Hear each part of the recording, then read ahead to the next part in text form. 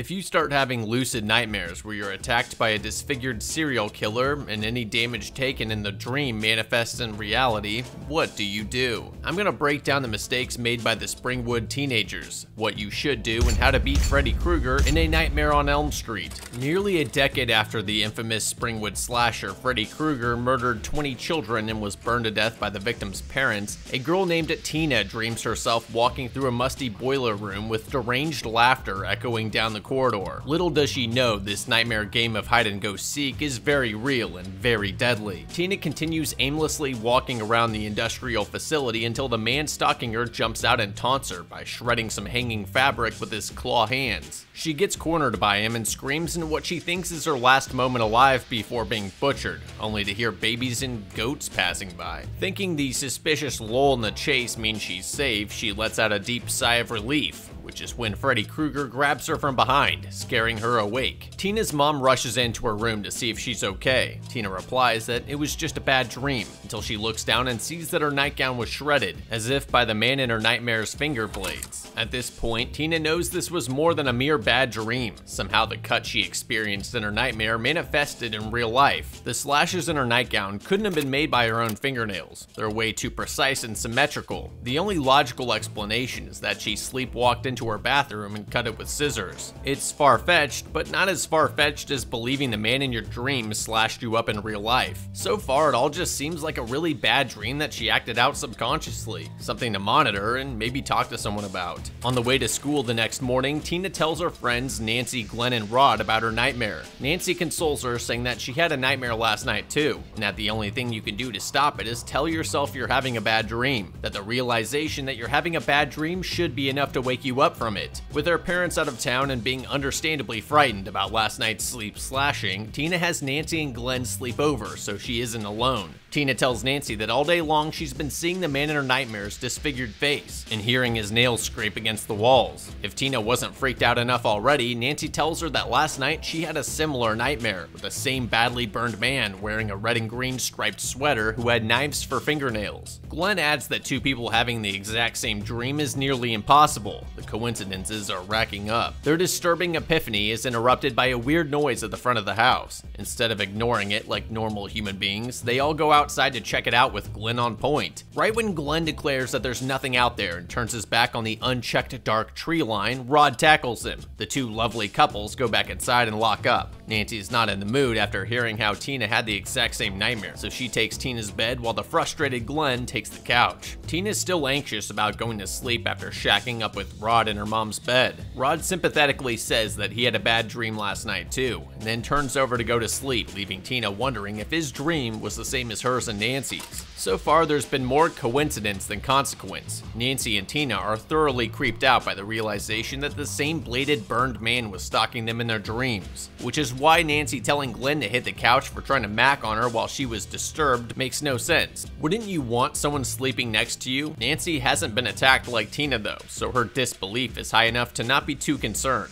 Tina also found out that Rod had a nightmare last night too. He doesn't tell her what it was about, nor does she press him for more details, which is a mistake. What are the chances that the man you had a one-night stand with also had a dream bad enough to tell you about it? The same night that your friend said that she had the exact same dream as you. There's a good chance it's about the disfigured man too. While Tina should have questioned Rod about his dream, figuring out he was having the same vivid nightmare wouldn't really help her that much. No real threat has been perceived, and there's been zero evidence that this is anything more than an unlikely case of folie à deux, a shared delusional disorder. I'm afraid Tina has to take the first hit for them to realize that this isn't just a bad dream. Beating an enemy like Freddy often requires a bit of luck to survive long enough to identify the problem without being destroyed, then being able to critically think and use proper logic to develop a solution. Sharpen your mind with this video's sponsor, Brilliant. Brilliant is an online learning platform for STEM disciplines that teaches you how to think and solve problems with fun, interactive lessons. With Brilliant's hands-on approach, you'll learn science, computer science, and math in a new way with well-crafted stories, visual examples, and challenging problems to solve. There are courses designed for all skill levels that will take you from curiosity to mastery. We all think we understand logic and how to think, but do we really? Is this too meta? Brilliant's course on mathematical fundamentals will teach you how to reason forwards and backwards through situations to determine the result with interactive puzzles that give you feedback on how you're doing as you solve the puzzle. In the movie Circle, we see one iteration of a series of competitive games being played to determine human fitness. In a different spaceship, contestants might have colored hats on their heads, and each person has to determine what color their hat is. In this lesson, people are allowed to give statements without explicitly saying who has what color. It's up to you to use logic to determine what color hat each person has. Brilliant has STEM courses covering a range of disciplines designed by award-winning instructors. Find what piques your interest and learn at your own pace. The first 200 that sign up at brilliant.org/nerdexplains will get 20% off the annual premium subscription. While Nancy's sleeping, the cross hanging on the wall falls off, momentarily waking her up. She clutches it and goes right back to sleep. In her dream, Freddy tries to crawl through the wall, only to retreat once she awakens. She puts the cross back up and taps on the wall, like checking a tooth that felt loose in your dream. Thinking it was just her imagination, she falls asleep again. Since it takes some time to get back to REM sleep, Freddy starts hunting his next victim. Tina wakes up to rocks hitting her window and a phantom voice calling her name. This time, she defiantly yells back before walking outside by herself in the dark night to confront whatever evil man is out there. The voice calls out to her again,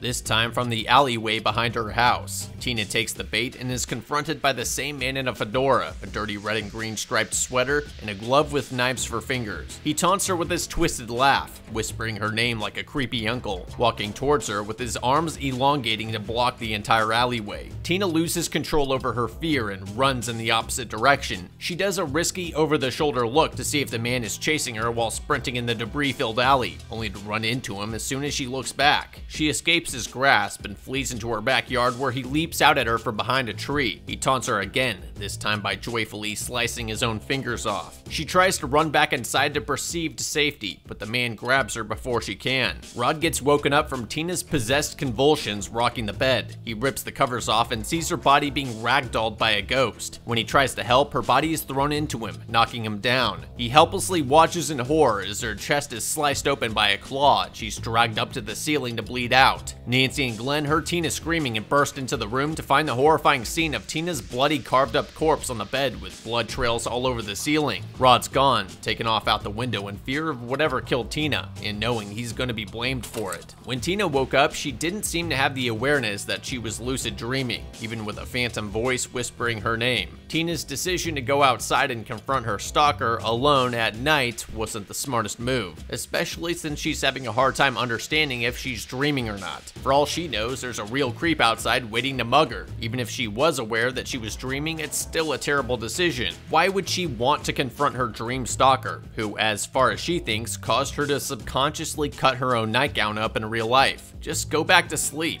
Her false confidence counterproductively caused her to get baited into a dark, isolated alleyway, which was far more likely to induce deeper fear. When Freddy ambushed her, she lost complete control over her mind. Her panicking and uncontrolled anxiety unwittingly empowered Freddy and escalated her nightmare to deadly levels. Given that she thought that she was having a bad dream, she didn't really make any egregious mistakes. She was just unfortunate enough to be Freddy's first victim. As for Rod, there was nothing he could do to save her. She was clearly murdered by a supernatural force. Fleeing the murder scene was a mistake though. It immediately made him the top suspect and increased his chances of being convicted for her death. Staying and providing his report to the police, although entirely unbelievable, would certainly add to his innocence. What murderer would wait for the cops? Forensics should be able to tell that Rod's blade didn't cause her wounds, and prove that Rod wouldn't have been able to drag Tina's body across the ceiling. I could see how he'd fear being wrongfully imprisoned for her death. Rod had been having the same nightmare as Tina and Nancy, and had overheard them talking about nightmares on the way to class. It's a bit of a stretch, but he might be able to put together Tina's cause of death, the claw, and the weapon of choice for their shared dream demon. He needs to find Nancy and tell her what happened, and how it might be connected with her dreams. Nancy doesn't know for sure that Rod didn't kill Tina. It's unbelievable to think that he would, or could have caused the floor-to-ceiling carnage, but she didn't see anything that would lead her to believe otherwise. Everyone's too shocked and confused to be able to do anything, and the lack of hard evidence is causing them to doubt their own sanity. At the police station, Nancy's giving her account of what happened to Lieutenant Donald Thompson, who's also her father. He thinks that Rod, being a nefarious delinquent of sorts, murdered Tina. Nancy defends Rod, saying that they were sleeping over because Tina dreamed that this would happen, that someone was going to come kill her. Lieutenant Donald isn't convinced. All evidence is pointing to Rod. Innocent or guilty, Rod needs to be found. so Lieutenant Donald mounts a citywide manhunt. The next morning on Nancy's walk to school, Rod jumps out and pulls her into the bushes. He pleads that he's innocent. Before they can talk further, Lieutenant Thompson and his men surround them and arrest Rod. At school, her teacher's professing a foreshadowing story of rotten evil and the nature of man. These teachers always have super relevant curriculum. It's impressive. Nancy's too tired from her sleepless night to give a shit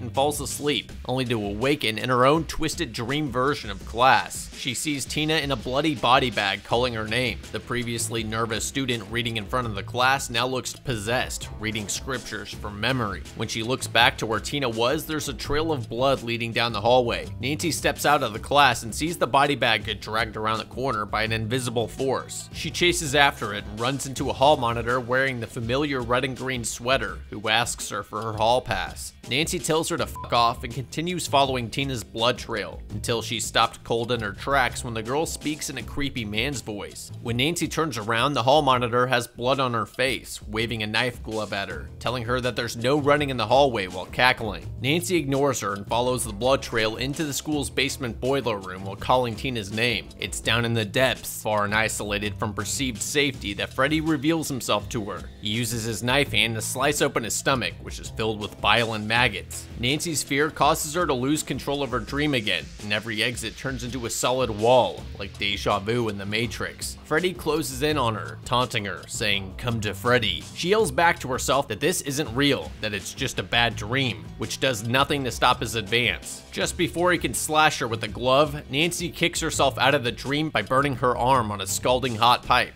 The perceived pain inflicted in the dream causes an adrenaline dump that wakes her up screaming. Embarrassed and frightened, she runs out of the class and breaks down. When she calms down, she realizes that her arm was burned in real life. With nowhere else to go and nobody else who would understand, she visits Rod in prison to figure out what happened, and if there's a connection. Her fears are confirmed. Rod is having the same nightmare, haunted by the same figure with a knife glove. Nancy tells him that she knows he didn't kill Tina, and then leaves without another word. For being an innocent teenager who just saw her friends get massacred, Nancy did a pretty good job. Not without mistakes though. When the nightmare kicked in, she got baited into more terrifying situations like Tina. This induced more fear, creating a vicious cycle which Freddy fed upon. By the time she realized she was dreaming, she was in too deep to really let go and actualize her disbelief. Like Tina, she tried to run, realizing that she was in a dream. She should have known that there's no creating spatial distance in the mind. Running only elevates your own belief that you're prey, worsening the situation. I can't really critique her dream performance too much. You don't always have full control over yourself in your dreams, even in lucid dreams. Often it feels pre-scripted,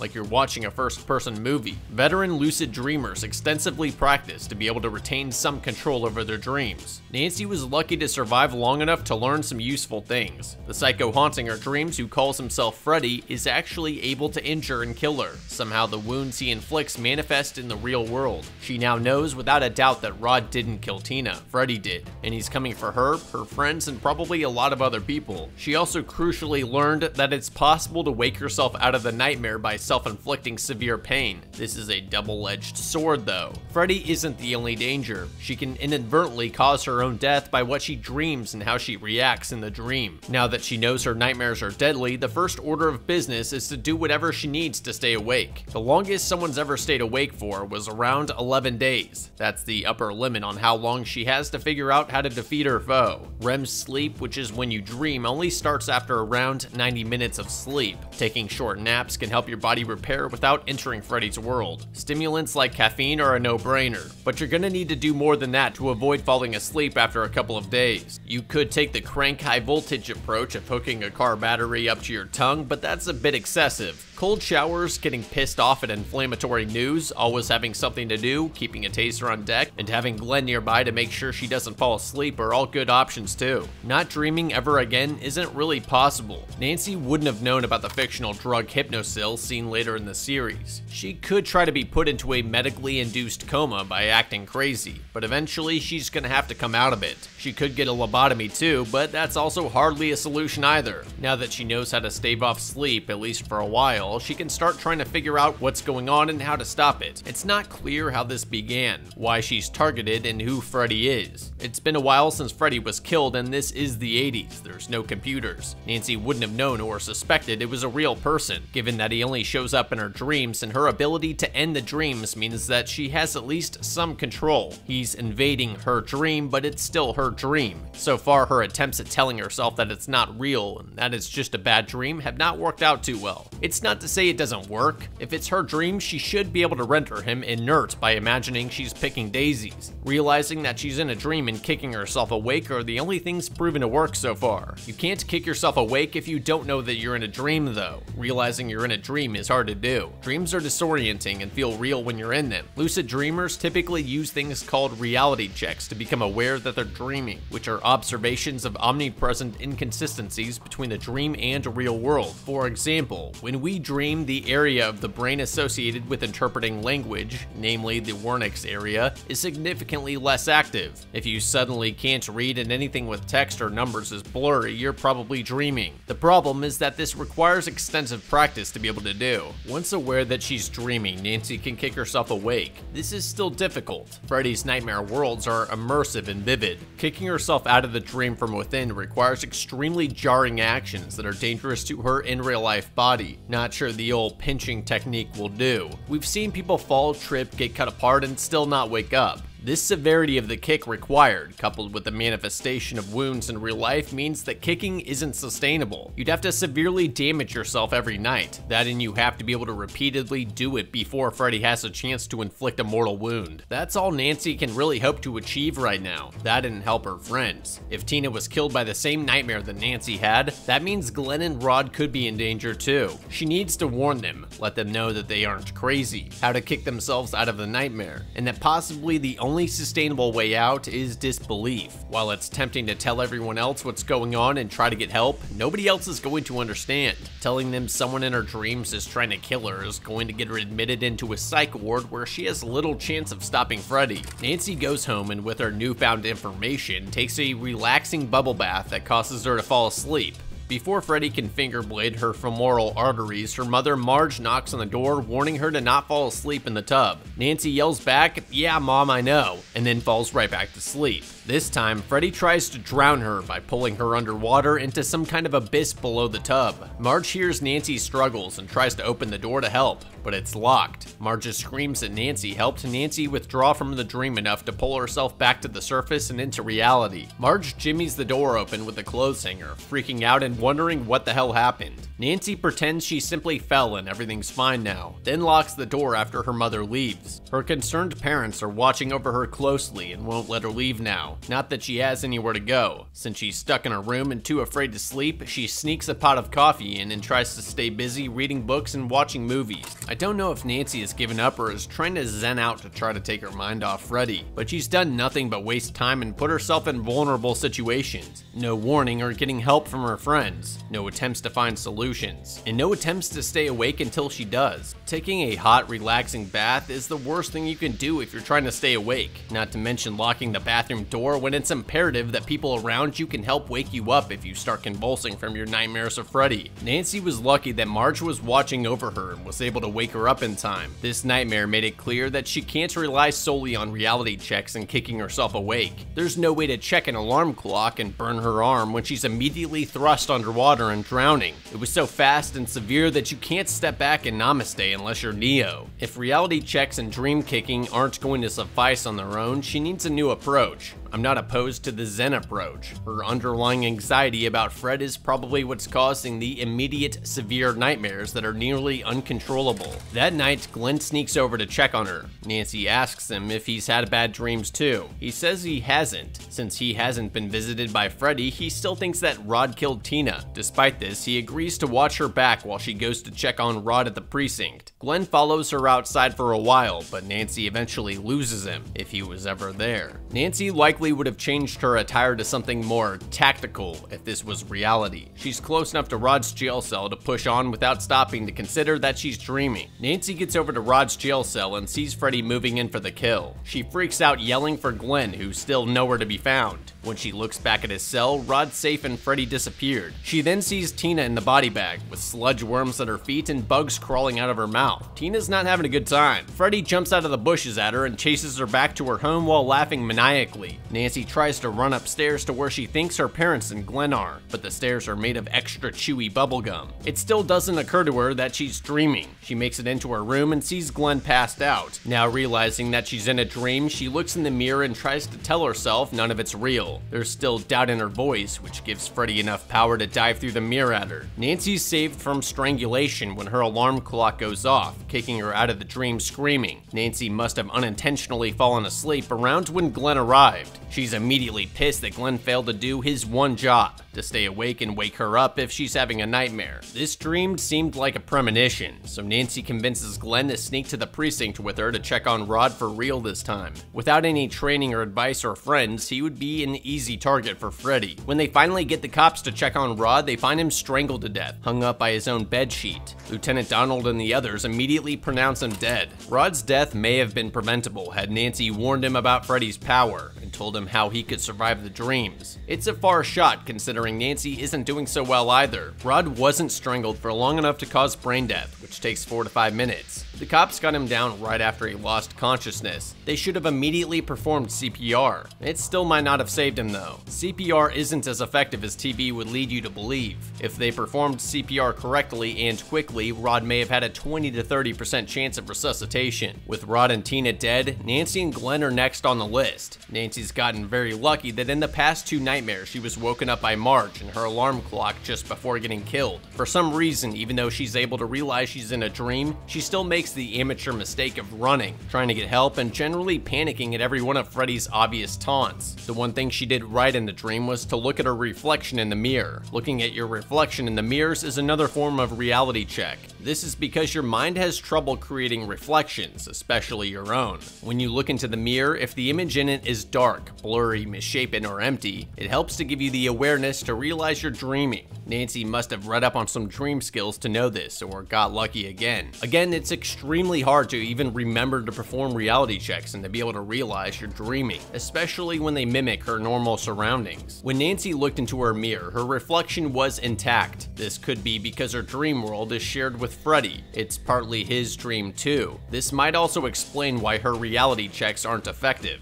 In this case, she could try to use an Inception totem. I know Inception came out way later and it's not reasonable for Nancy to think of it, but the concept is interesting. Inception totems are items you keep on your person that have been modified that the dream owner doesn't know about, which creates a discrepancy. If your loaded dice isn't loaded anymore because the dream owner doesn't know you loaded them and thus didn't materialize it, it's evidence that you're dreaming. Might work, might not. Worth a shot, I suppose. Nancy's been sleep deprived long enough that she needs to really be strategic about her methods for staying awake, or she's going to be unknowingly nodding off all the time. If she can stay awake long enough, she might be able to find out that this is happening to other people, or if strange deaths are occurring around the town, and if there's a pattern to the killings, like they're all kids, all local geographically, etc. She should probably still be discreet about all this. Some days later, they held Rod's funeral. Nancy's having a tough week. 2 of her friends were brutally murdered by the ghost of a child serial killer, and she's lined up to be the 3rd. Nancy tries to convince her dad, Donald, that a badly burned man wearing a weird hat and a red and green sweater with a knife glove is responsible. Her dad knows who she's talking about, Freddy Krueger. While disturbed that she would bring that name up, she could have read about Freddy somewhere and concocted this story as a defense mechanism to cope with the loss of her 2 friends. Nancy's parents suspect that she's suffering from a stress-induced mental disorder that's also causing some sort of REM sleep behavior disorder, so they take her to a medical facility to get checked out. As inexplicable as everything she experienced is, Nancy isn't entirely opposed to the idea that she might be going crazy. She agrees to go to sleep under their watch to see if there's something wrong with her. Initially, the doctor says he doesn't see any sign of pathology in her EEG, which is a test that detects abnormalities in your brainwaves. He thinks she's just suffering from PTSD. Nancy eventually slips into deep REM REM sleep and starts dreaming. The doctor's dream equivalent of a Richter scale immediately goes haywire, and Nancy starts convulsing like she's possessed. The nurses rush in to awake her and then attempt to jab her with a sedative to calm her down, which she fights off. Nancy now has deep lacerations on her arm, and impossibly, Freddy's hat that she says she grabbed off of his head just before she was woken up. Her mom, the doctors, and the nurses were all there. They knew she didn't have anything on her when they tucked her in. There's no way she was able to cause those cuts and Mary Poppins a large dirty hat out of her hospital bed. Everyone's left shocked. None of this was in their textbooks. The results of the study are inconclusive, so Marge takes Nancy back home. Volunteering to undergo tests at a medical facility that studies sleep disorders is a risky but reasonable decision to make.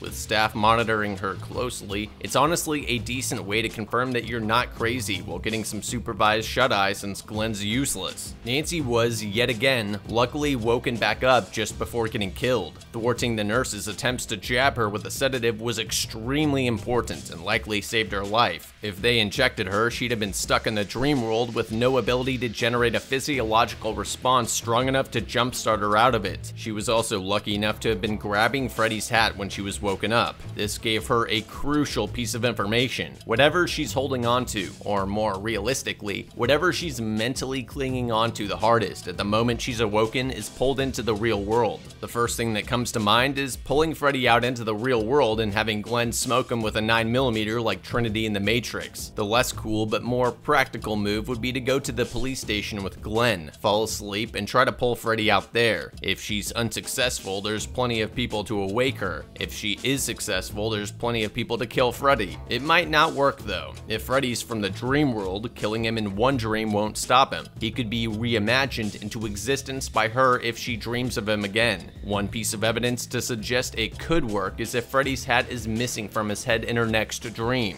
If it is, then I'd say that she would have the green light. Then again, it could be missing because she had the belief that Freddy was no longer in possession of the hat, in which case defeating Freddy comes down to disbelief again. The hat is also interesting because it had a first and last name written inside it. Oddly specific. Might be worth running the name by the police to see if it happened to be a real person that incarnated into a dream demon. Despite witnessing the deep lacerations and hat appearing out of nowhere, the mom and all the doctors are all in denial that anything supernatural happened. Nancy's still on her own. The next morning, Nancy fights with her drunk mom about where she got the hat. While Marge is in denial that anything strange is going on, it's clear that she's deeply disturbed. Nancy questions her mother about the man's name written inside it, Freddy Krueger. Marge deflects, insisting that Nancy just needs to get some sleep. Nancy storms off and meets up with Glenn, who tells her about the Balinese dream skills, how she might be able to control her dreams, and how she could remove the evil by turning her back on it, and not letting her fear or recognition give it energy. It's convincing stuff, but Nancy's planning on drawing Freddy into an R-rated version of Home Alone. She heads back home to install her IEDs and sees the newly installed metal grating all over her house her parents installed to stop who they think is a copycat killer murdering Nancy's friends. Nancy heads inside and her mom ushers her into the basement. Marge tells her that Freddy Krueger was a serial killer that preyed on young children. When Krueger was apprehended, an improperly signed search warrant caused the evidence against him to be inadmissible. This led to him not being convicted and later released from prison. In an act of vengeance, she and Nancy's father, along with the other parents in the neighborhood, tracked him down to the old abandoned boiler room where he used to take the kids. Then they poured gas all over the place and burned it down with him inside. Marge pulls Freddy's glove out of the furnace, which she says she took the night they murdered him. Nancy now realizes that Freddy's out for revenge, somehow reaching from beyond the grave to murder them in their dreams. She calls Glenn to warn him that he might be next and to enlist his help in taking Freddy down.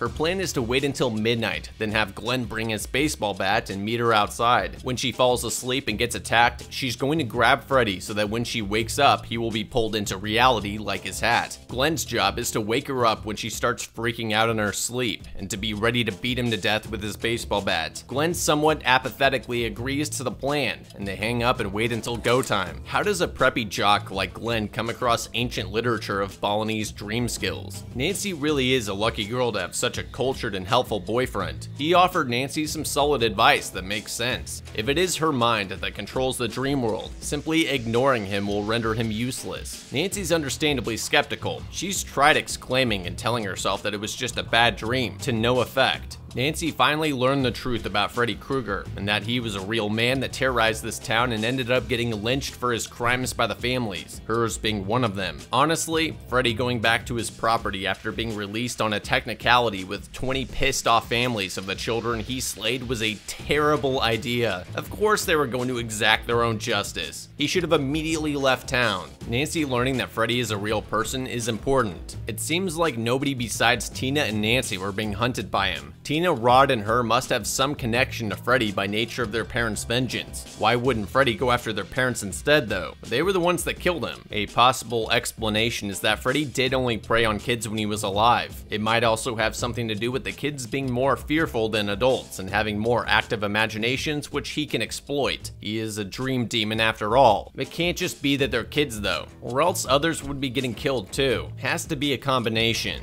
Nancy didn't seem to have any prior knowledge of Freddy before she started having nightmares. Marge is at the bottom of a bottle and obviously in a lot of fear right now. While Freddy tends to target kids, we can't assume that he wouldn't go after her mom, especially since she was one of the people that lynched him. Nancy needs to tell Marge everything now. Somehow the gruesome death coupled with his life of pure evil, Freddy was able to become a curse in the dream world. This is why I'm against movie protagonists killing wretched scum like Freddy in gruesome ways. As sweet as revenge can be, it often ends up creating a curse that gives them more power. If you're going to do it, at least incinerate the remains so there's nothing tethering them to the real world, which is exactly what Nancy needs to go do, or get a priest to bless the remains. Who knows if it'll work? Probably not, but why not try? Running doesn't work in the dream world, and I doubt it works in the real world too. If her connection to Freddy is mental or supernatural, putting physical distance between the town and her wouldn't stop anything. Fighting Freddy seems like the best choice. Again, I think pulling Freddy out into the real world and ambushing him is a solid play. However, they're going about it all wrong, waiting until midnight when she's already sleep deprived and liable to pass out at any time, and when Glenn and her have to sneak out from under their parents' supervision makes coordination needlessly difficult. Nancy and Glenn should have immediately gone to a public location like a police station and done it there. It's a good thing Nancy was able to pull his hat out of the dream and thus create a strategy to pull him out and kill him in real life. If she hadn't pulled his hat out, Nancy might have considered trying to fight Freddy inside the dream world. This would likely be a bad idea. Nothing that happens within the dream world is permanent, except the damage she takes from it. She has a physical body, Freddy doesn't. By fighting him and even killing him, she's confirming his existence, recognizing the threat he poses, and thus will never be able to get rid of him. In fact, it will probably give him more power. She will have to fight endlessly, fighting him every night for the rest of her short life. If she makes one mistake, she's dead. Even if she imagines herself as Jesus with an M60, all Freddy needs to do is teleport behind her, which he's shown to be able to do, and slit her throat. I also don't recommend trying to incept Freddy like in Rick and Morty. It's hard enough to keep track of one dream world. The last mistake Nancy made was not convincing Glenn to take this seriously. This whole time he still thinks it's bullshit. If Freddy comes for him, he won't be ready. Nancy fakes going to sleep, pours another cup of Joe, and waits until her mom is boozed out to call Glenn. Problem is, Glenn fell asleep. His parents pick up the phone and tell her to stay away from their son.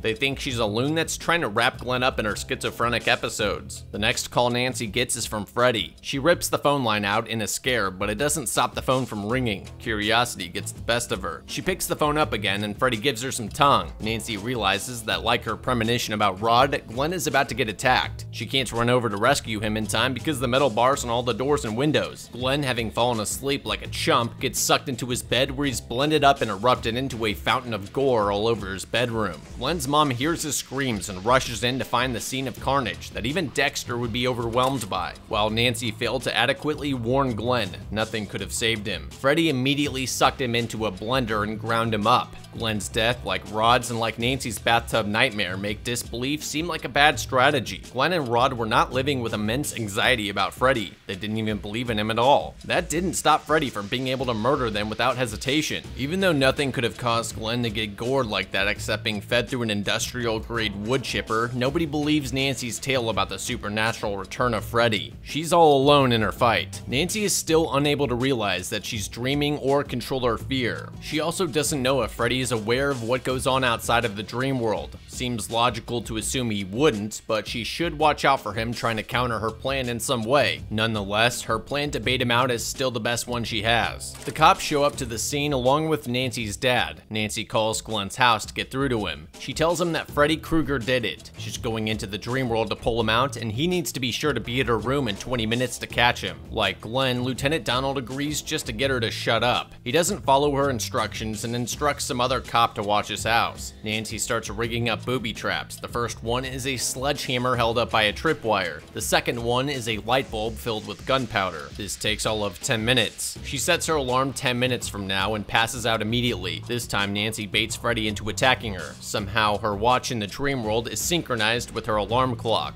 Right when the alarm goes off, she grabs Freddy. Her plan doesn't appear to have worked. All she brought out was some of the front porch. Then Freddy jumps out at her from behind the bed. She bashes his head in with a coffee pot and baits him into the sledgehammer trap while screaming at the useless cops across the street. Freddy chases her into the living room where her shitty light bulb bomb goes off, only momentarily stunning him. The cop finally gets Lieutenant Donald after hearing her scream for 5 minutes and hearing bombs go off in their living room. Nancy's running out of options. She baits him into the basement where her last trap is, a bucket of gas and a lighter. Freddy gets torched again, and Nancy races upstairs as her dad and the cops rush in. She takes them to where she lit Freddy up, but his body isn't there. Immediately realizing that her mom is in danger, they both run upstairs to find Freddy on fire, strangling her. Nancy's dad tries to put the flames out. When he pulls the sheets back, their charred corpse of a mom looks like it's falling through a portal to hell. In this moment, Nancy realizes that she's been dreaming ever since she called her dad at Glenn's house. She tells her imaginary dad that she wants to have a moment alone. She knows what she needs to do. This is her Neo moment. She's starting to disbelieve.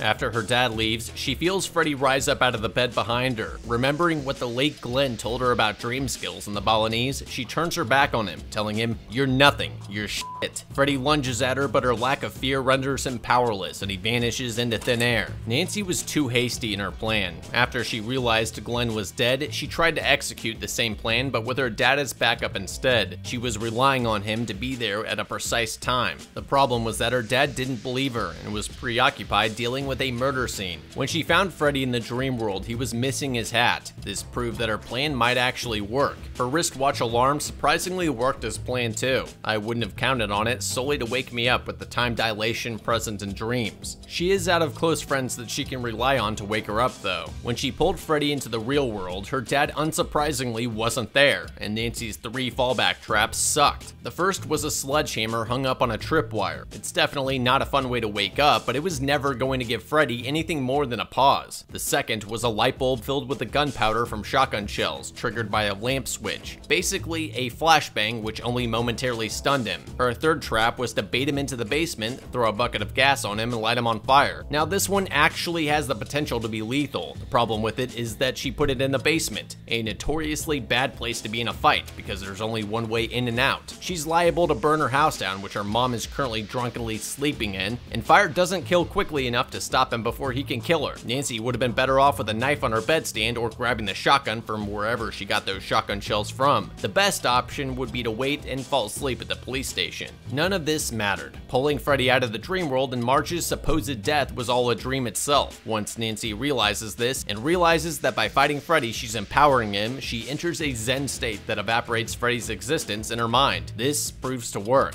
Nancy leaves her bedroom and suddenly finds herself outside. Marge stands on the porch as Nancy heads off to school and randomly tells Nancy that she's going to quit drinking. Glenn, Rod, and Tina pull up in Glenn's car to take Nancy to school. When Nancy gets in, the convertible roof suddenly slams shut over their heads. It's not a normal roof though, it's red and green like Freddy's sweater. Without their control, the doors lock, the windows roll up, and the car drives off, trapping them all inside. Marge waves goodbye to the kids, oblivious of their impending doom. Suddenly, Freddy's arm smashes through the front door's window and pulls her entire body through it. Marge is later confirmed to have died in her sleep by Nancy. This last dream was likely Marge's and may have been preventable had Nancy warned her. Nancy went on to survive with the use of Hypnosil, a fictional experimental drug which stops you from having dreams. Disbelief worked in her last nightmare with Freddy, but it's by no means the solution. Her bathtub drowning scene, Rod getting hung up in his sleep, Glenn getting blended, and Marge dying in her sleep all mean that Freddy can kill you before you have a chance. She later finds out a pattern in Freddy's attacks. He only attacks and can kill those who know about him, starting with the families of the vigilantes that murdered him, and spreading out to those who hear about him and his nightmare powers. powers. Freddy's primary weakness is severing any connection he has to the real world. Nancy needs to warn and help the families of the vigilantes, then destroy records of his existence while being cautious of the Streisand effect. Overt attempts to destroy or hide information can bring attention to it, creating more potential victims for Freddy. In the end, Nancy did nothing to stop the spread of the Freddy mind virus, allowing him to continue his rampage and entrap countless souls. Let's recap the decisions which could have altered who lived and died. Tina was the first victim and had no idea what she was up against. Nancy should have warned Rod, but I doubt he'd have survived. Same thing with Glenn. He had no idea what was going on, but Freddy was able to kill him so suddenly that he couldn't have kicked himself awake or told himself it was just a bad dream. Marge falls into the same boat. She was in a drunken stupor and was probably immediately killed by Freddy, drowning her in alcohol. Nancy was immensely lucky that Freddy took his time with her, which enabled her to survive long enough to figure out how to temporarily stop him. It all ended up coming down to using Hypnosil to prevent her from dreaming. If she never got off of it and tried to stop Freddy's mind virus from spreading throughout the town, Freddy might not have been able to go on with his ensuing massacres. This would be extremely difficult and likely to fail. Every death, all the families talking, the news reports are all nearly impossible to contain. If one person speaks his name, it starts spreading again. Ultimately, I think Freddy Krueger from A Nightmare on Elm Street is unbeaten. Thanks for watching, and remember, don't think about Freddy Krueger coming to kill you in your dreams tonight.